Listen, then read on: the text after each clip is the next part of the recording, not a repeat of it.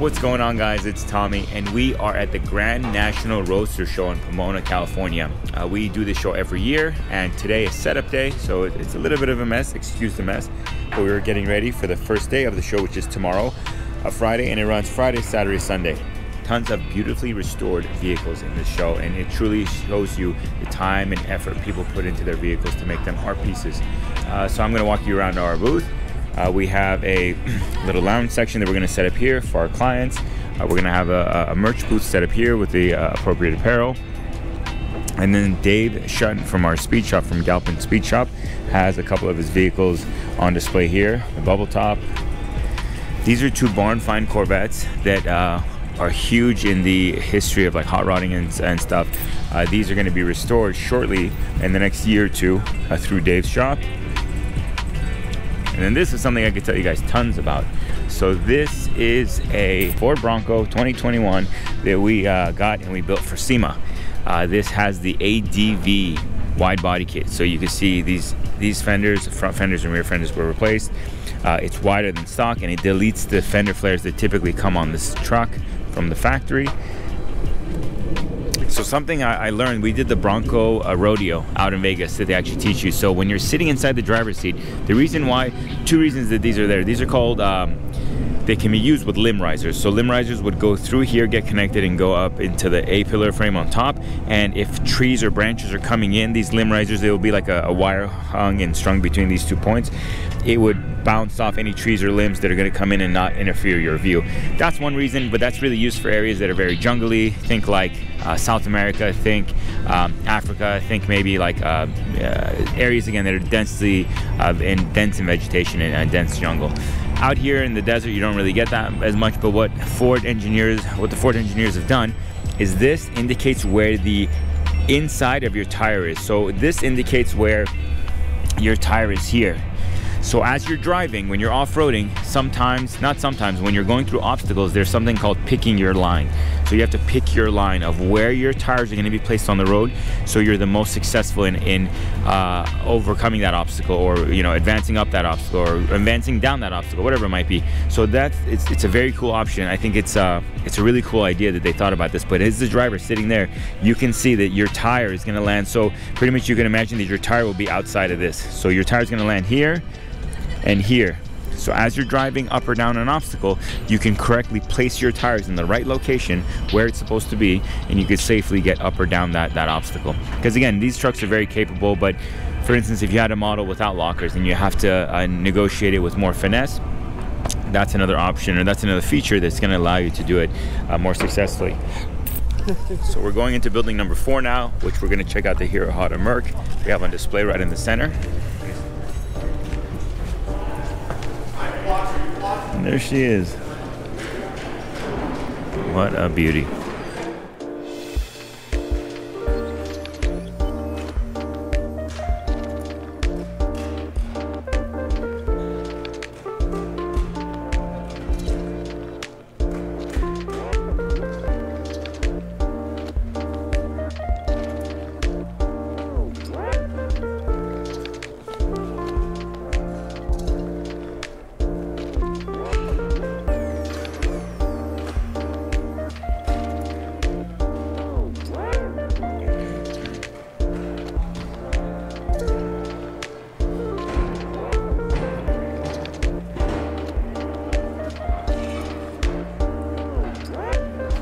There's Dave Shun, he's spanning.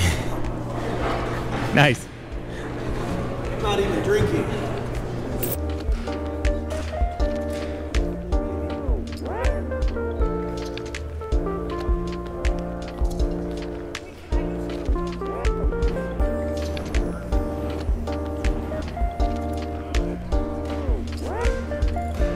Let's go walk around real quick.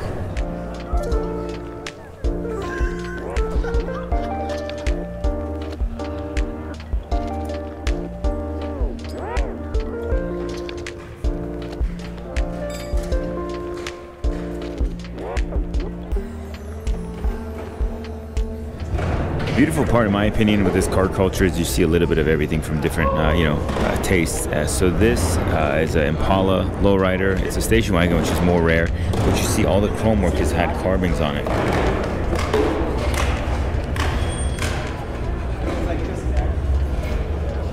And then obviously the paint has had quite a few hours of panel work and everything. It looks beautiful.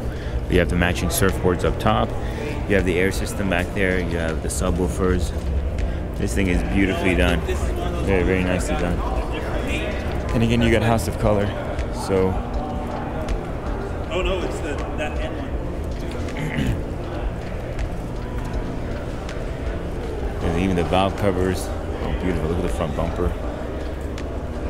The valves cover. Even the firewall has a mural on it.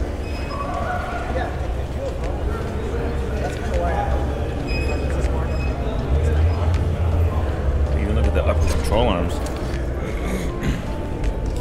The upper control arms have it as well. Very, very nice.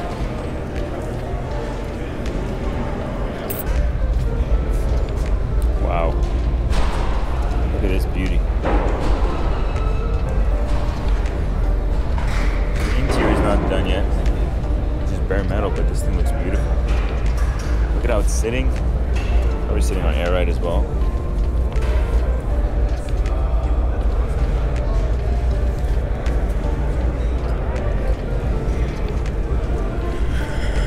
So you got an El Camino and a Vet, and they're both beautiful.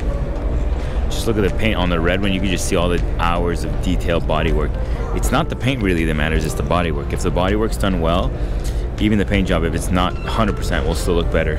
But look at all this bodywork. Even the whole bed's been finished. Wow.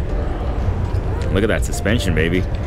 That's from the truck road that I could tie into. So he has reservoirs, external reservoirs on that. So again, same thing. You don't, lighter colors is kind of harder to see the bodywork, but on reds and blacks and darker colors, you can definitely see all the time and effort. Look at the front suspension, the reservoirs right there. You got carbureted motor. Let's see what's making all this noise. I think it looks like a Nova.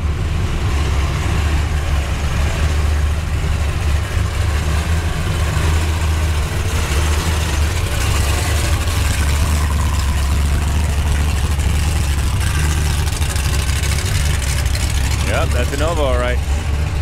So here's another lowrider example. Same thing with all the paneling work. Painstakingly, it takes hours and hours of work, but it comes out beautifully. This is another Impala as well, but this is a two-door Impala. Look at this patina Bel Air.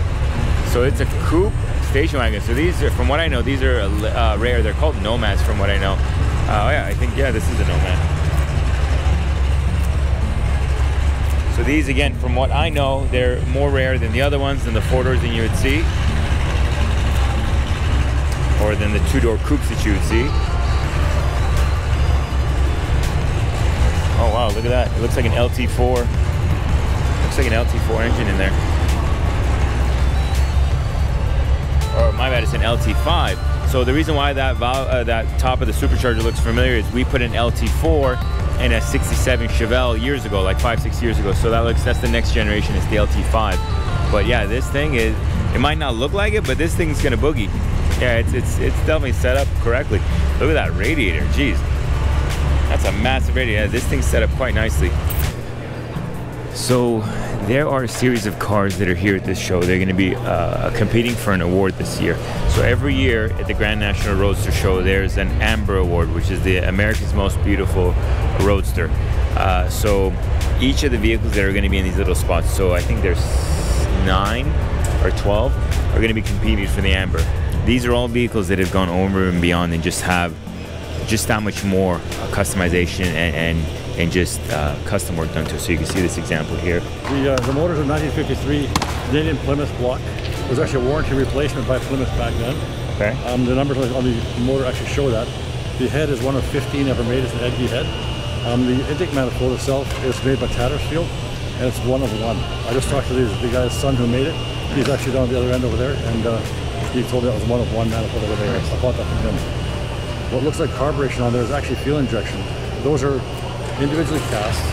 They're actually individually machined as well, and they're individually programmed to a custom program for that cam, for that compression, that intake manifold, all that stuff all together. So, so did you design it yourself, or did you build it yourself? My company built the car. What's the company? Galpin Autosports. Galpin Autosports. Well, nice to meet you. I'm Thomas from Galpin Autosports. Just doing a quick walk for pleasure. Look at the interior, just the way it's done, just the colors, how well they flow together. And you can see you have like books here of the process, you know, how it's taken to, you know, from before paint, metal work, primed, the chassis has been painted, engine's been in. So you can kind of see this is the whole progression of this vehicle through there. And it really helps telling the story of, you know, what went on, how these vehicles come to be where they are. And look at this thing, look at, again, the paint work. Just looking at that panel, when it looks like a mirror, you have to guarantee that's not just paint, that's bodywork. That's the bodywork being done so precisely that this thing now looks like a mural. And then this is the award that they win.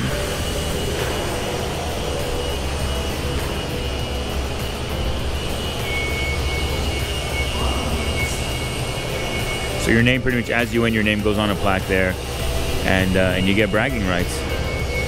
So there's going to be judges that are pre-selected, and the judges will go around and look at these vehicles and rate them from all different kinds of categories that they have already preset, and they rate them and you know, judge them from there. Like, look at this color is beautiful. It's a dark blue, and then like the wheels are gray. Love the color on this one. Interior is like a dark blue gray.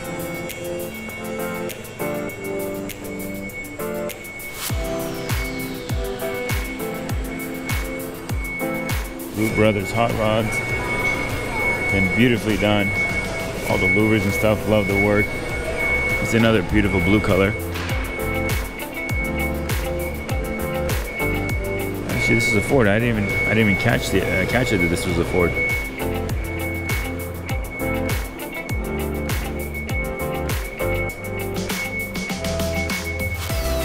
So this is done in a traditional Ford blue as well.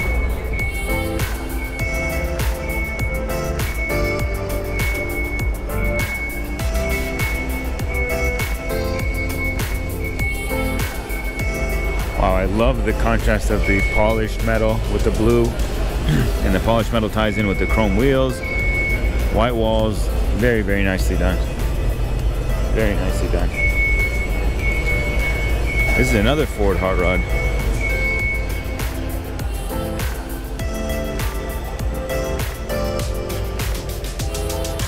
Not traditional at all. It's not something that looks familiar to my eyes. But it's definitely a Ford hot rod. Oh, it's an Edsel. It's a 30 Ford Edsel.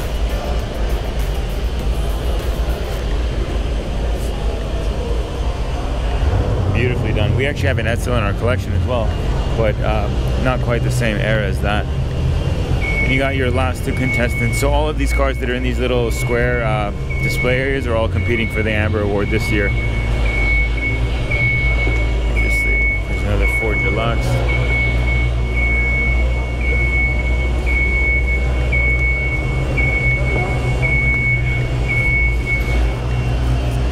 I could spot the supercharger poking out from underneath from across the room.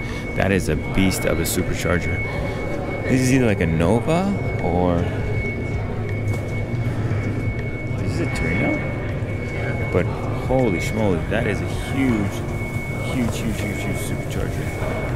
Jesus.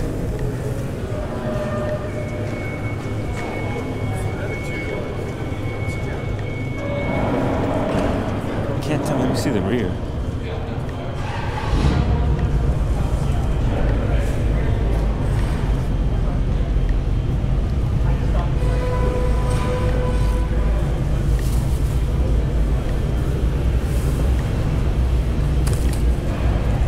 Excuse me, is this a Nova? Nova or Chevelle? Roadrunner? So that was a Roadrunner. So yeah, I'm sorry, I was completely off on that.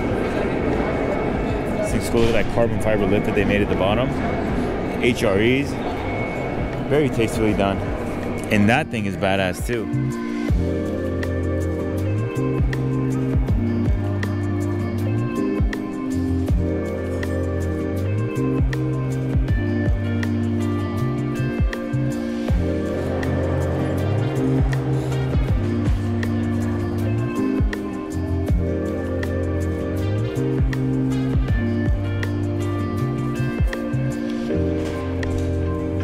Okay, so yeah, that's pretty much, this is the main hall. So building 4 at the Grand National Roadster Show is where like all the action happens, if you will. So that's where the cars for the Amber Award are staged, and if you will, like the heavy hitters are. And then you have other halls that have specific, so you have like a lowrider hall, you have, again, other halls that are dedicated to specific stuff.